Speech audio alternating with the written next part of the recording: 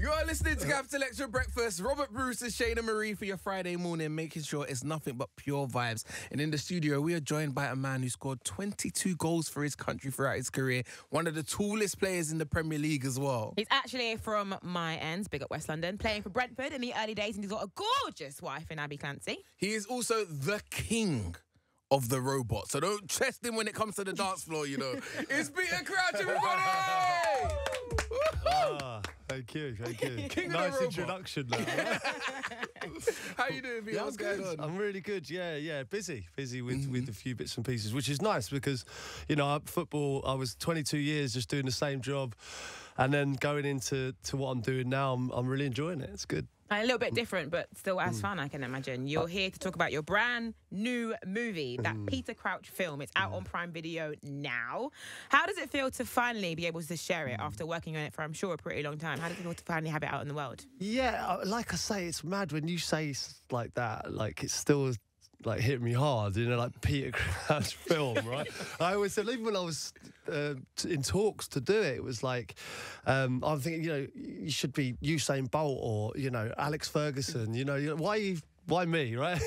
But then we got into it, and it's quite, my story is quite up and down. It was hard at first, and right, football players don't look like me usually, right? So it was a little bit hard to kind of break through, and it's an interesting story, I think, and it's one that I'm really proud of. And like you say, it's been a long time kind of in the making, and now it's out.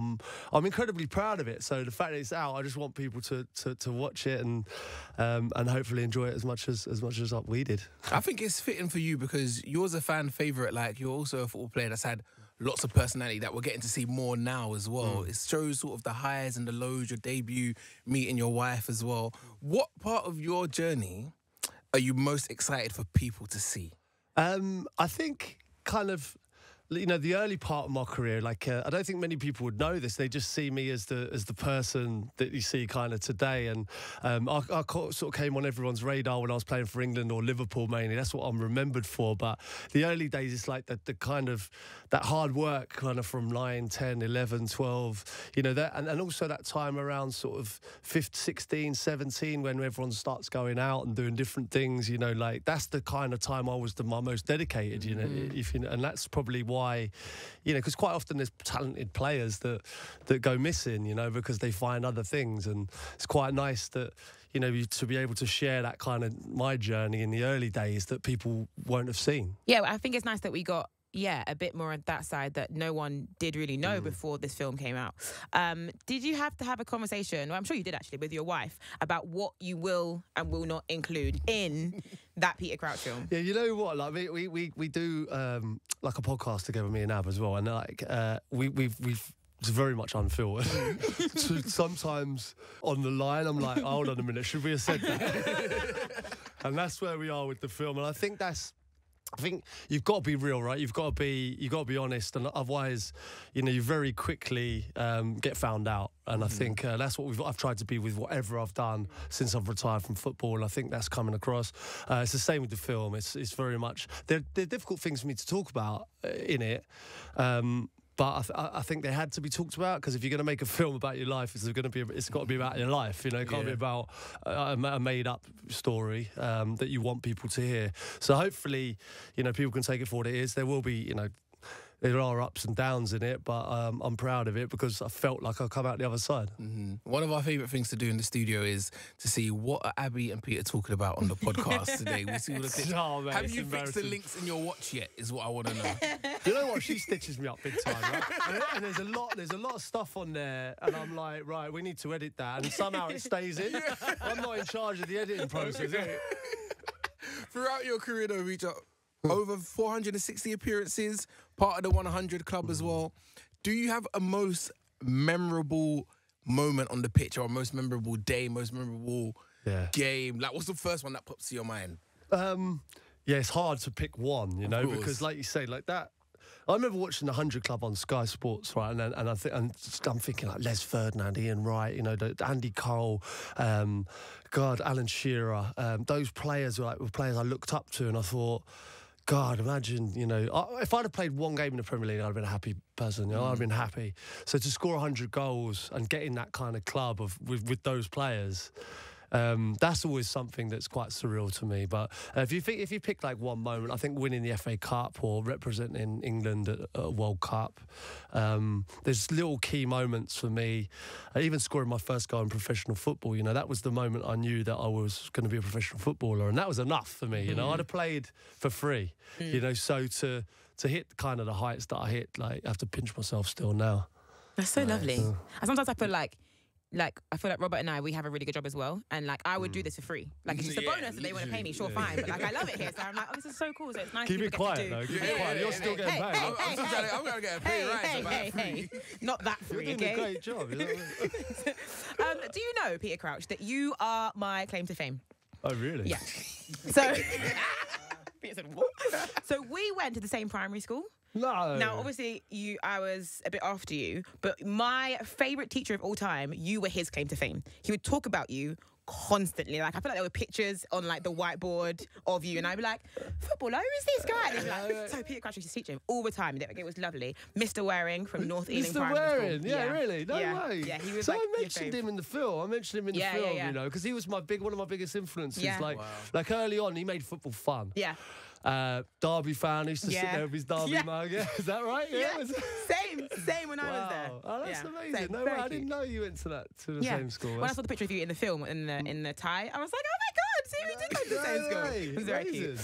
So yeah, you're a West London boy, and you played for Brentford in the very early days of your career. If you could go back and tell that young Brentford playing boy who's going to have a film about his life, however many years later, what would his reaction be? Yeah, like this was so far out of my kind of spectrum. Like when I watched football, it just felt like it was so far away, you know. And obviously I loved it. And then it got to the stage like when I was training at Brentford, I was probably 10, 11, 12 years old. And I used to go to Bromyard Leisure Centre. I don't know if you know that. It was on the Uxbridge Road on a Tuesday and Thursday night, and that was a real good grounding for me, actually, to be honest. But I was just enjoying myself. I had no. You know, I was playing football because I loved it, and then it gets more serious kind of 14. I think I realised I had a chance. But yeah, if you'd have said to me, even at 17, 18, if you said to me, you play in the Champions League, you'll play for England, and someone will make a film about you, you're mad. Are you joking? No, I would have thought you were just, crazy. So, yeah, but like I say, I've embraced kind of everything that's been put in front of me. I've I've just enjoyed it, and I've done it with a smile on my face, and even, we're doing with the podcast, we're doing a festival at Wembley Arena called Crouch Fest, believe it or not. Right? And last year was amazing, It was. We had Kasabian playing, we had Paul Potts did Nessun Dorma. It was, we've had Catherine Jenkins singing the Champions League. It was the things have been like absolutely crazy. So to think every kind of thing that comes up, I'm doing it with a smile on my face because I know one day someone's going to take it all away, right? so you might as well enjoy it now. Yeah, true. Now, Peter, you've had many achievements in your life, many great ones. Going to the same school with Shayna Marie, playing the sport you love, representing your country has been another one. You got an award-winning podcast. You've written a book. You recently tweeted, though, being married to the girl in the Victoria's Secret window is surely your finest achievement. Right, listen, fellas, right? I'm sure there's lots of people out there who like football, but like without doubt, my finest achievement. What was strange was when I went up there. She's in the window at Bond Street, Victoria's Secret, and obviously looks incredible. But I went up there and I was filming, and I sort of had an out of body experience, and I looked at myself and I'm now filming a women's underwear shop. And I thought, there's people here who don't know who I am. That's my wife. Yeah. It's my wife. One fella's going to me going, I go, no, that is my wife. And he's going, nah. You joking? No way. She is your wife. You did marry her. That's your wife. You can record her all you want on the Victoria's Secret window display. That's amazing. What is the key to yours and Abbey's successful relationship? I mean, you work together. You're married. Like, what's the key? I think we just get on. I think that's the main thing. Obviously, she was beautiful, which is obviously an initial thing. And then, obviously, when I've got to know her, we just get on great, and we laugh every day. So we genuinely do. And we don't. Although on the podcast we argue more than we do. I'll probably argue more than we do in real life. No, we get on great, and we have. I think the most important thing is we go out and we have a laugh together. You know, it's like going out with my mates is when I go out for it. It feels the same. Yeah, Oh, that's nice, lovely. man. We've got a game to play with you, Peter, around the corner. But right now, we want to do some quick fire questions with you. Is that all right? Yeah. First thing that comes to mind, yeah? Don't think about it too hard. Oof. Biggest legend you played against? Against Lionel Messi. If you weren't a footballer, what job would you do? I've said something in the past before, but I'd be in advertising, I think. My dad was in advertising, so yeah. Who's the hardest person you've faced on the pitch? Sol Campbell. Oh, give us a why. He was a strong man. And he was a great defender. Favourite takeaway and what do you order? Chinese, and I go for like egg fried rice, and I have like a chicken curry. It's pretty standard. The way his voice drops, you Yeah, can tell he he's says, reminiscing about it, thinking about it. Why do you not post on Instagram? In it? Because I'm an old man now. No, do you know what? I didn't really want another one. Like, I like Twitter because I can just... I know this is quick fire, but I like you can just say things about random things. With Instagram, I feel like I don't want to document my life, you know? I don't want... It's documented enough. Toughest manager right now? Guardiola. Yeah, he's the best. And last one, who has had the worst BO you've played against? 90 minutes, I mean, You know someone what? I've got must. 3 names, bang, but I can't... I'm just... Go on, you have Can I to. say them? You have to. It's fair because it is a sport. It's not like a true reflection of their life. It's just on the pitch. Yeah, he's on the pitch. Isn't Yes, he? it's on the pitch. Okay. Michael Ballack? Really? Robert's not helping. Sorry. I'm not meant to react. Yeah, man, like, he puts in the shift, centre mid, up He's and a down the pitch. tough, Yeah. because he works so hard. Yeah, of course.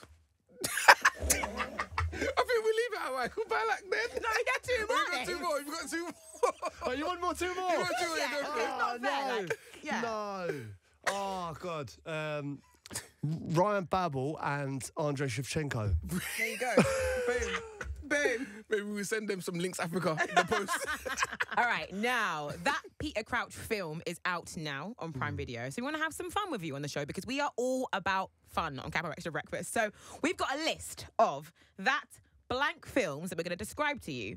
We're going to act out a celebrity, a talent, whatever, and you've got to guess who that film is about. Okay. Does that make sense, Peter okay. Crouch? Yeah, Yeah? it makes sense. Cool. Should we give it a go? Right, nephew. I'm about to give you a big break. They're hammering me in the press. They said I'm only starting you because you're my nephew. But honestly, you're going to go far, kid. You're going That to be Harry Redknapp film. Yes! The infamous press conference. All right, Shady, you go for one. Okay. All right, AJ. We're going to get in there. We're going to get in. We're going to go out. We're going to 1-2. We're going to, knock him out, yeah? Because you're not a muppet. You're a lad. You're a real lad. You'll get Stormzy to walk you out, ring walking them things there. And That then, Eddie Hearn film. yeah. Okay, I thought that started and I was a bit nervous to go in. All right, Shady, give us Okay. one more. Give us one more. Okay, one more. Don't take offence. My husband, he's lovely. Like, he prays every night before bed. Abbey Clancy. That was good. I felt like I was at home. Yes, got the accent down. Oh, man. Peter Crouch, thank you very much for coming in. We hope you had a good time this morning. Congratulations on the release of that Peter Crouch film on Prime Video, out now. What can we expect? Anything else coming up? What's going on in your life? What's happening? God, like I say, like loads going on, but like I say, Crouch Fest is probably the next big thing after this. We've got, I think it's tickets are on sale on the 30th of June and 4th of November. It's on, and that's the big one for me. It's one of my favourite things that we do.